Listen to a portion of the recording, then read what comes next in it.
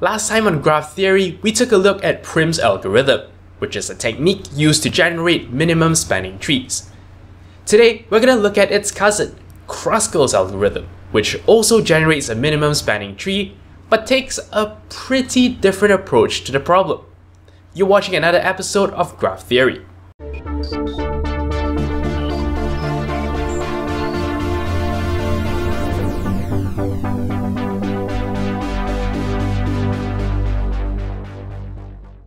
Hello and welcome back to Graph Theory. Today, we're going to be looking at Kruskal's algorithm, written in 1956 by Joseph Kruskal. The biggest difference between this algorithm and Prim's algorithm is that it does not have a starting point.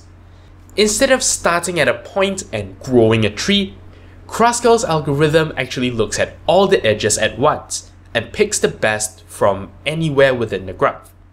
So you can imagine what you have originally are a set of disconnected little trees, and eventually as we pick more and more edges, they'll all join up to form our minimum spanning tree. So yeah, with that said, let's jump right in to see how this algorithm works. Alright, let us jump into the trace of Kruskal's algorithm. So the first thing we want to do is to prepare our data structures. Basically, what we've done here is we've created a table called edge list, which is shown at the bottom of the screen here. Basically, for every edge in a graph, that is every one of these connections, we add both things into the edge list. That is the name of the edge itself, which in this case I've named it with the two vertices at the two ends of the edge, as well as the weight of the list. They're both added to the table, and what we've done is we've now sorted them according to the weights. Once that is done, we're actually going to go to the next step, which is not shown. Basically, we want to create a forest. A forest is a collection of trees. We want to add every vertex as a one element tree to the forest F. So currently forest F consists of all these vertices as their own separate trees. They are not connected. What's going to happen is as we trace onwards, well, they're going to get connected. So let's start with the for loop itself. For every edge in the edge list, so what we're going to do is we're going to start here and move our way down. If that particular edge connects two separate trees, then we join the two trees together, and implicitly we accept that edge. So let's see this in action. First and foremost, what we have here is an edge called FK, and that is this edge right here. As you can see, this condition holds true because F and K were originally two different trees, so that's fine. This edge does connect two different trees, and as such, we can accept this edge, thus connecting these two trees. Moving on to D and G here, once again they are two separate trees, and we can connect them together. Notice that I colored these a different color from these nodes here. That is because DG is its own tree. FK is its own tree. These two trees are not connected to each other. They have nothing to do with each other. So yeah, bear that in mind. As mentioned earlier, what we are doing here is we are creating many little separate groups. So right, next edge is EJ, this edge right here. Once again, different color because once again, it is a separate tree. But that's not the case when we move on to the edge AE. Notice now that this guy is the color of these guys because, well, basically, we have just joined a one element tree with a two element tree. So we move on once again to HL, that is this edge here. We connect them into their own tree. Then J and K, this edge here. Notice what has just happened. We've actually connected two trees together. That is a tree consisting of A, E, and J with a tree consisting of F and K. They are now connected into one 5-element tree.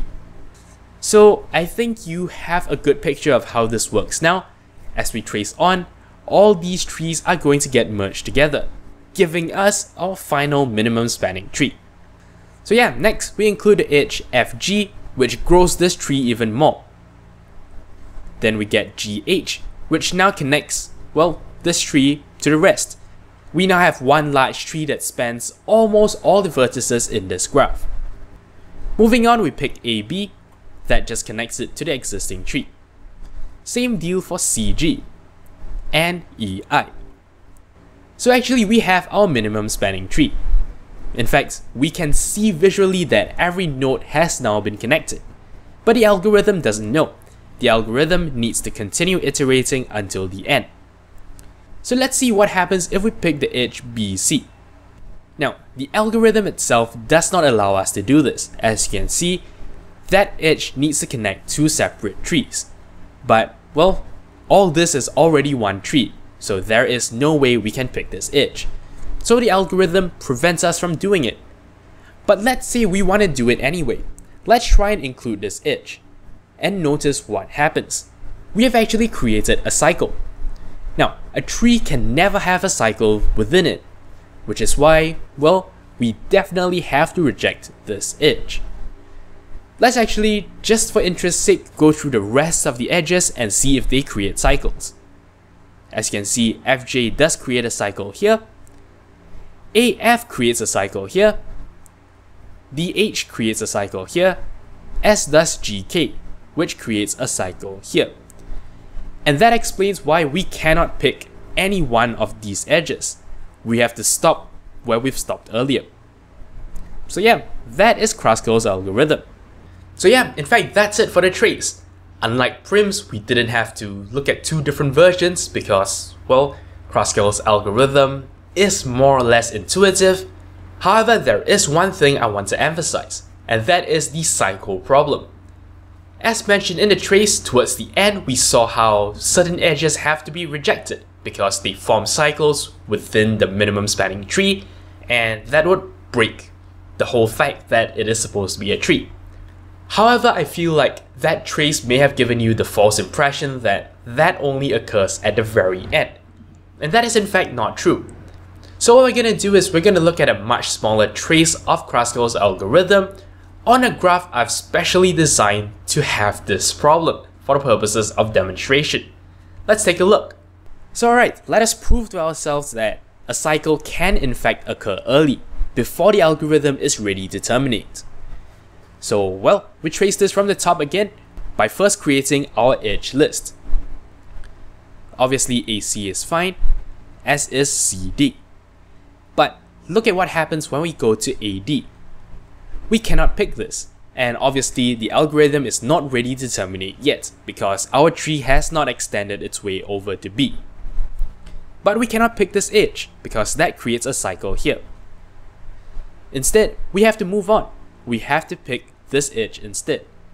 And well, that basically allows our algorithm to terminate. So yeah, what you've seen here is we actually have to reject a cheap edge in favor for a much more expensive edge because, well, adding this edge would create a cycle, and that would break the fact that we wanted a tree. So yeah, that is the cycle's problem, which we have now seen can occur at any point.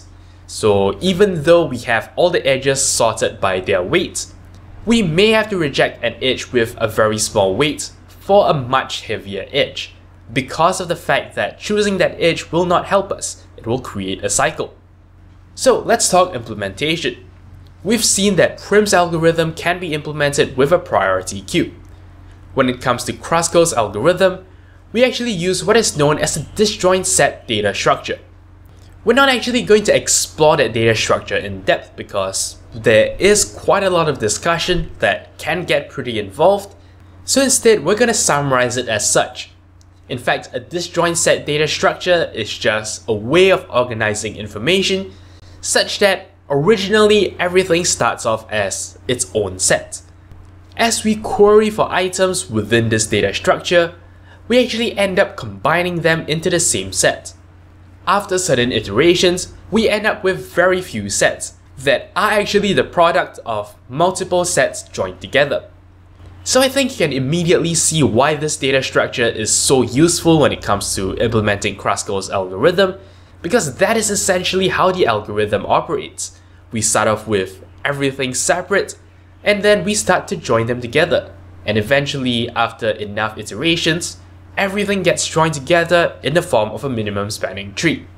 So then we can move on to the time complexity discussion, which once again is highly dependent on the data structure. Even though we've only considered Kruskal's algorithm implemented on disjoint set data structures, The truth is, a disjoint set can be implemented in several different ways, and depending on how you do it, the time complexity is different.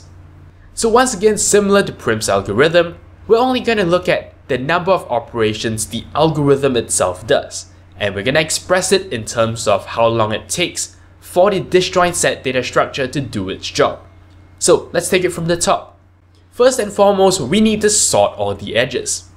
Now, this one is already, well, something that can vary a lot.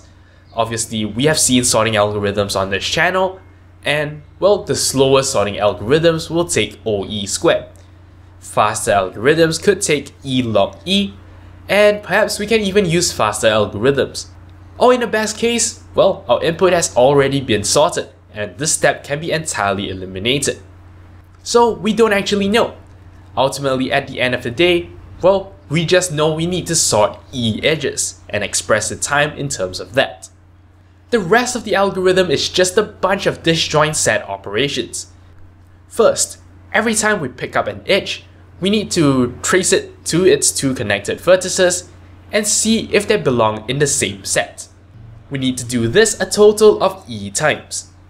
Second, if we find that these two vertices are not in the same set, then we need to perform a join operation so that they do end up in the same set. We have to do that at most E times. So the total number of operations looks something like this. Like the previous episode, we're going to look at some common time complexities of Kruskal's algorithm, and a lot of the time, we actually see O E log E or O E log V. As it turns out, the sorting step generally overwhelms. Oh, and incidentally, these two time complexities are actually equivalent. O E log E is the same as O E log V, because we can actually express E in terms of V. You see, in a graph, E must be less than V squared. The reason why this is so is because in a complete graph, that is, we try to stuff as many edges into the graph as possible, every vertex will have V minus 1 edges, because it will try to connect to every other vertex out there. There's a maximum number of edges, we cannot have more than that, which is why we can actually say E is less than V squared. So this gives us a relation between V and E. If we were to actually work it all out, we'll realize that when it comes to the domain of big O, they are actually equivalent. And as a result, we can say that O E log V and O E log E are actually the same thing. So yeah, there you go, that is Kruskal's algorithm. Next episode, we're gonna actually take a look at two different minimum spanning tree algorithms. We're just gonna very quickly run through them because they are sort of less popular algorithms. So yeah, I'll just cover them for interest's sake. That's all there is for this particular episode. Thank you very much for watching, and until next time, you're watching 0612 TV. Thank you very much for watching. If you liked this video, consider checking out the rest of my work on my channel. Alternatively, you may want to check out a playlist of the other videos in this series. If you'd like to show me some monetary support, I am on Patreon. You can find a link to my campaign in the video description. Of course, you can simply like this video or leave a comment. I'll be sure to respond as soon as I can.